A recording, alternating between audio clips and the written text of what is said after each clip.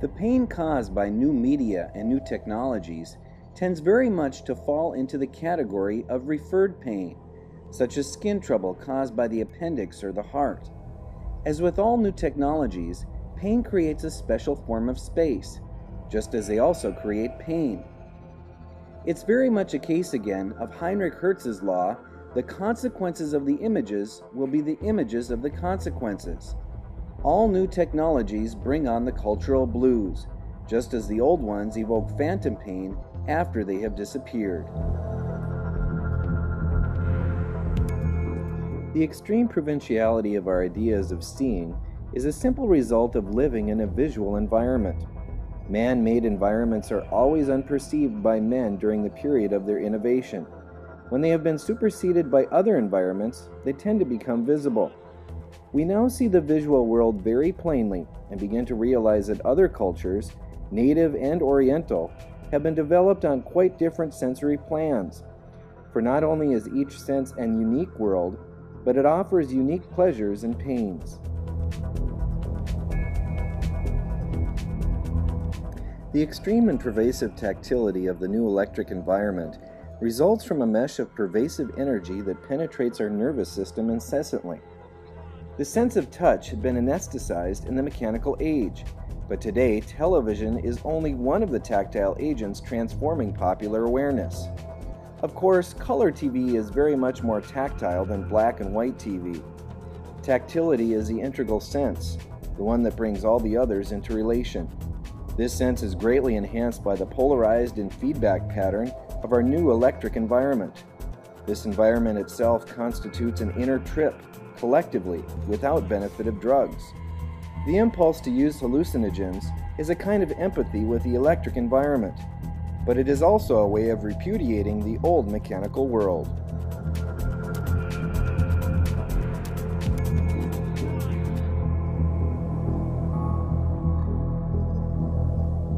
When one has been hurt by new technology, when the private person or the corporate body finds its entire identity endangered by physical or psychic change, it lashes back in a fury of self-defense.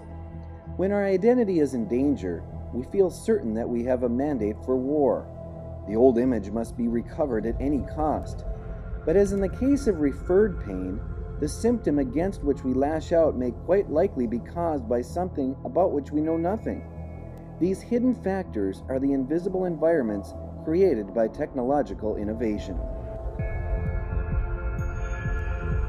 The old men from Iron Mountain have not a clue to the origins or persistence of war as a quest for that identity that is always threatened by technological innovations. They are quite aware of the vast research and development activities that are accelerated by war, but it has never occurred to them that the innovations resulting from this research and development are precisely the ones that obliterate the identity image, indispensable to peace and tranquility among nations. For example, the atom bomb, the fine flower of the scientific efforts spurred by the Second War, has hastened the arrival of software and automation that are swiftly undermining the entire industrial establishment so long devoted to hardware. Electric software abolishes the division between industrial worker and savant as much as between civilian and soldier. War is a principal motivational force for the development of science at every level, from the abstractly conceptual to the narrowly technological. Modern society places a high value on pure science, but it is historically inescapable that all the significant discoveries that have been made about the natural world have been inspired by the real or imaginary military necessities of their epochs. The consequences of the discoveries have indeed gone far afield, but war has always provided the basic incentive. What is called progress and advanced thinking is nearly always of this rearview mirror variety. Desmond Morris put it very well in The Naked Ape. Instead of saying that our space program is Newtonian and obsolete in its very beginnings, He says the space ape still carries a picture of his wife and children with him in his wallet as he speeds towards the moon. All the money that is being spent in NASA is exactly on par with the budget for Bonanza. It is a Newtonian program, not a 20th century program. It is a misappropriation of funds. It has no relevance to our time any more than Bonanza does. Projecting missiles into outer space is no different from the activities of Columbus and Magellan. Violence in its many forms, as an involuntary quest for identity, has in our time come to reveal the meaning of war in entirely new guise. This is a dimension of war totally invisible to the old men from Iron Mountain. War is a sizable component in the educational industry, being itself a form of education. The United States is by far the most visually organized country in the history of the world. It was the only country that was ever founded on the basis of phonetic literacy for all. All of its political and business institutions assume the ground plan of this literacy. All of its production and consumption techniques are expressions of the same literacy, labels and classifications for everything and everybody.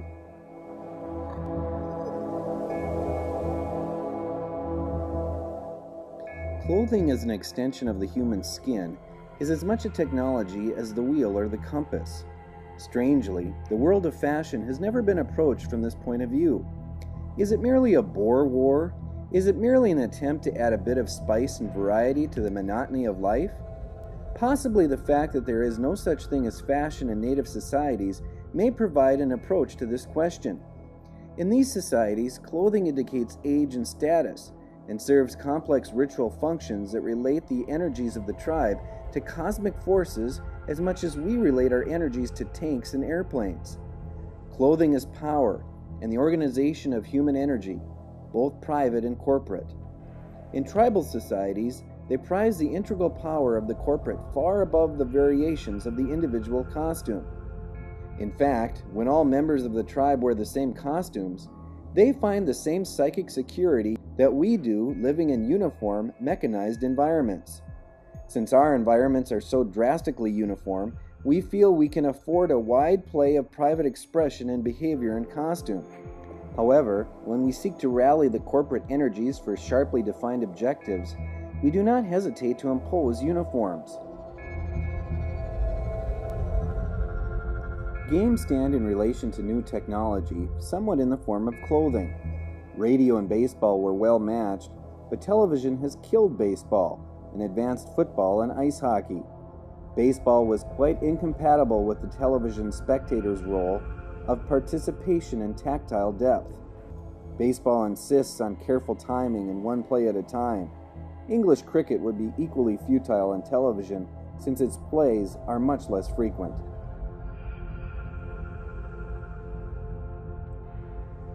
One of the peculiarities of an electric technology is that it speeds up this process of transformation. Instant and total rehearsal of all pasts and all processes enables us to perceive the function of such perpetual returns as one of purgation and purification, translating the entire world into a work of art.